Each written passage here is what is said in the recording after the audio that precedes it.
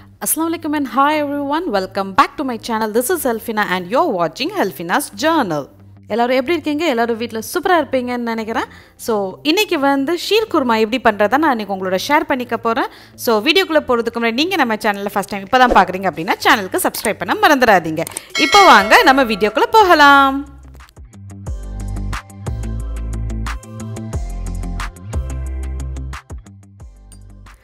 ஷீர் குர்மா பண்ணுறதுக்காக நான் இங்கே ஒரு 1/2 கப் அளவுக்கு சேமியா எடுத்திருக்கேன்.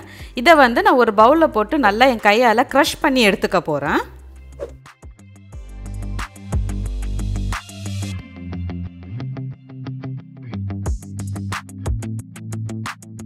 அதே போல் இங்கே நான் ஒரு 1/4 கப் அளவுக்கு வந்து ட்ரை ஃப்ரூட்ஸ் எடுத்திருக்கேன். நான் எடுத்துருக்கு வந்து பாதாம், cashew and pistachio.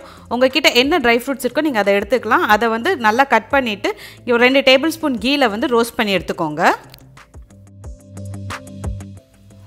So dry fruits roast பண்ண அதே பேனில் வந்து நம்ம க்ரஷ் பண்ணி எடுத்து வச்சுருந்த சேமியாவும் போட்டு நல்லா ரோஸ்ட் பண்ணிக்க போகிறேன். அந்த சேமியா நல்லா ரோஸ்ட் ஆகிடுச்சுன்னா உங்களுக்கு நல்லா ஒரு ஸ்மெல் வரும். ஸோ அந்த ஸ்டேஜில் வந்து நம்ம ஸ்டவ் ஆஃப் பண்ணிடலாம். இப்போ இங்கே ஒரு பேனில் வந்து நான் 3 கப் அளவுக்கு பால் ஊற்றிருக்கேன். கிட்டத்தட்ட பார்த்தீங்கன்னா ஒரு 3/4 லிட்டர் பால் இருக்கும். ஸோ பால் சூடானதுக்கப்புறமா நான் இதில் வந்து ஒரு 1/4 டின் அளவுக்கு கண்டென்ஸ் மில்க் ஆட் பண்ணிக்க போகிறேன். ஸோ கண்டென்ஸ் மில்க் ஆட் பண்ணதுக்கப்புறமா நம்ம கீயில் ரோஸ்ட் பண்ணி வச்சுருந்த ட்ரை ஃப்ரூட்ஸ் அண்ட் நம்மளுடைய சேமியாவையும் நான் இதில் ஆட் பண்ணிக்க போகிறேன். ஒருவேளை உங்ககிட்ட கண்டென்ஸ் மில்க் இல்லை அப்படின்னா நீங்கள் வந்து கண்டென்ஸ் மில்க்கை வந்து ஒரு 1/4 கப் கோயா இல்லைன்னா ஃப்ரெஷ் க்ரீம் வச்சு ரீப்ளேஸ் பண்ணிக்கலாம். அது கூடவே ஸ்வீட்க்கு பார்த்தீங்கன்னா நீங்கள் வந்து 1/4 கப்லேருந்து 1/2 கப் வரைக்கும் ஜீனி ஆட் பண்ணிக்கலாம். இப்போ பாலில் இந்த மாதிரி கொதி வந்ததுக்கப்புறமா நான் இங்கே வந்து 1 டீஸ்பூன் அளவுக்கு ஏலக்காய் பொடி ஆட் பண்ணியிருக்கேன்.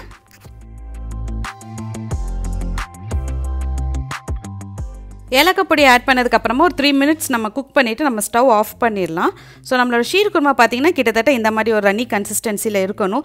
ரொம்ப திக்கும் இல்லை, ரொம்ப வாட்டரியும் இல்லை, ஒரு மீடியம் கன்சிஸ்டன்சியில் நான் வந்து ஆஃப் பண்ணிட்டேன். நீங்கள் இதை வந்து சூடாவோ இல்லைன்னா ஃப்ரிட்ஜில் வச்சு கூல் பண்ணியோ சர்வ் பண்ணலாம். எனக்கு ஃப்ரிட்ஜில் வச்சு கூல் பண்ணி சர்வ் பண்ணுறது தான் பிடிக்கும். அதனால் நான் வந்து ஒரு 2 ஹவர்ஸ் வந்து ஃப்ரிட்ஜில் வச்சுட்டேன். இப்போ 2 ஹவர்ஸ்க்கு அப்புறமா நான் ஓப்பன் பண்ணி பார்க்குறேன். நம்மளோட ஷீர் குர்மா நல்லாவே செட் ஆயிடுச்சு. உங்களுக்கு கொஞ்சம் திக்காக இருக்குது அப்படின்னா நீங்கள் இதில் வந்து பால் ஊற்றிக்கலாம் எக்ஸ்ட்ராவாக. ஸோ எனக்கு வந்து கரெக்ட் கன்சிஸ்டன்சியில் இருந்துச்சு. ஸோ நான் இப்போ வந்து இதை நான் சர்வ் பண்ண போகிறேன். நான் நம்மளோட ஷீர் குர்மா வந்து ஒயின் கிளாஸில் சர்வ் பண்ணியிருக்கேன். அது ஃபைனல் டச்சுக்காக மேலே கொஞ்சோண்டு ட்ரை ஃப்ரூட்ஸ் வச்சுருக்கேன். ஸோ அவ்வளோதான், நம்மளோட ஷீர் குர்மா ரெடி ஆகிடுச்சு. ரொம்பவே டேஸ்டி அண்ட் ரொம்பவே எம்மியாக இருக்கும். ரொம்ப சிம்பிளாக வீட்டில் செஞ்சிடலாம். கண்டிப்பாக நீங்களும் ட்ரை பண்ணி பாருங்கள். ட்ரை பண்ணி பார்த்துட்டு எப்படி வந்துச்சுங்கிறது கீழே கமெண்ட் பாக்ஸில் என்னோட ஷேர் பண்ணுங்கள். இந்த வீடியோ உங்களுக்கு பிடிச்சிருந்துச்சுன்னா லைக் பண்ணுங்கள். சேனலுக்கு சப்ஸ்கிரைப் பண்ணலைன்னா சேனலுக்கு சப்ஸ்கிரைப் பண்ண மறந்துடாதீங்க. கூடிய சீக்கிரமே நான் உங்களை இன்னொரு வீடியோட சந்திக்கிறேன். அது வரைக்கும் take care, by by, stay home, stay safe.